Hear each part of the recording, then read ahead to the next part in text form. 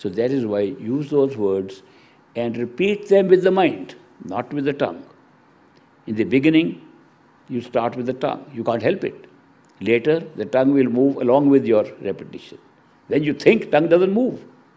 How come when you want to repeat those words with the mind, the tongue moves alongside?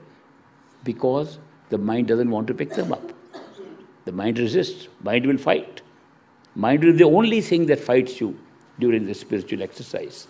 So therefore, practice repeating those words in the mind. Next point, when you repeat, repetition is not enough. Listen attentively to those words. Listening attentively draws you to yourself because the soul, your real self, is listener, not the speaker. To speak, it has been given an agency, that's the mind. So that is why when you repeat with the mind, listen attentively. The more attentively you listen, the more you are withdrawing your attention behind.